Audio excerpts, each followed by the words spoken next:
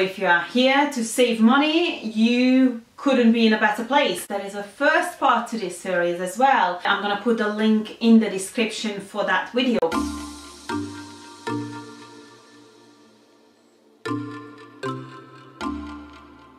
Hi guys, this is Miss Doctor and welcome to the second part of the money saving video. But before we dive into this video, please make sure you subscribe and also give me a like and a thumbs up. Yeah, that's the same thing. Money saving. So there are so many ways to save money, but in this video I'm going to give you a few tips and tricks, and of course you can always contribute in the comment section with your type of money saving tips, and let's have a little bit of a discussion going on in down there and see how we can help each other create a community and save a lot of money. If you have a gym memberships and subscriptions, or you have a Netflix subscription or Amazon Prime subscription that you don't actually use, or you don't get a good value for your money because you don't use it enough, then maybe it's time to get rid of it. So that is one way to save money. Basically have a money clear out, a money makeover on your account, and see what are the subscriptions that you don't even use, so there is absolutely no point to pay for them.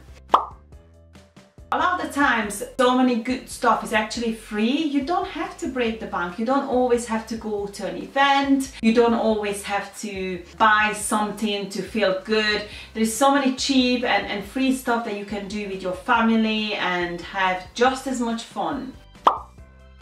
Stop buying on sales, especially just because it's on sale. There are three main expenses in someone's life. It's mainly the food, the housing, the transportation. So these are the different areas where you can work. In the food area, first of all, try and go to a very budget-friendly shop. With food shopping, you can save a lot of money. So what happens when you go to the shop too often is that you're gonna see some bargains and you're gonna see, oh, this and that, and what did I even come for anyway? So you can just get carried away, and guarantee you that you're gonna actually spend more if you go to the shop more often. On that note as well, when you go to budget shops and also you just only go like once a week and then twice a week, make sure you have your list.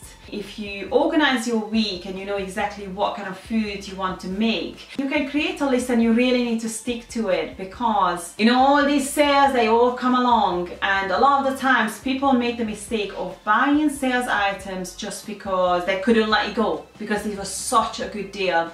But then unfortunately, I'm a big charity shop goer, and I can see so many of these great deals being in charity shops, even with the tags on. In the morning you knew that you're gonna go to the shop and you're gonna buy that item. That's a different story, because you got a great bargain for an actual need. But just buying a sales item because it's on sale and it's such a great deal, don't do it. It's just brainwashing basically. Be in control of your money. Try and eliminate impulse buying, and don't buy on sale just because it's on sale.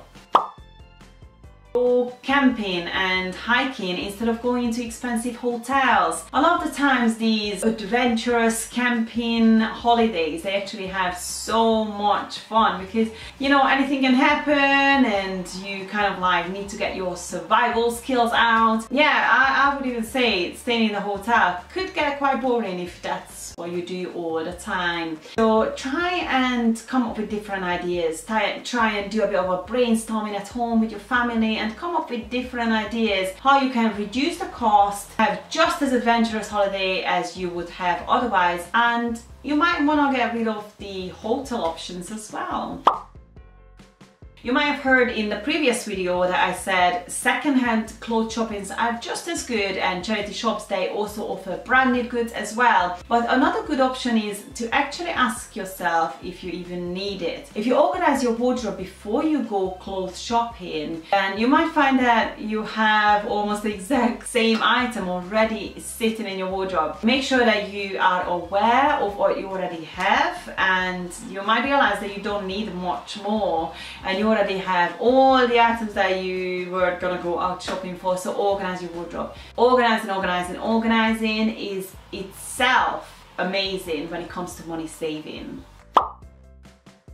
off the credit card payment or autofill on certain websites. You know, if you might have set it up in the past, when you get to the checkout on a website, it automatically fills it out with your credit card. Turn it off, because that can just cause trouble. You know, if you're not too sure how to use credit card, I do have a video about that, but these autofill options actually just take you in the vicious circle of credit card, and you honestly don't want to go there. So that's another money saving tip, is to just get rid of the autofill and only spend what you have, and only for that what you actually need.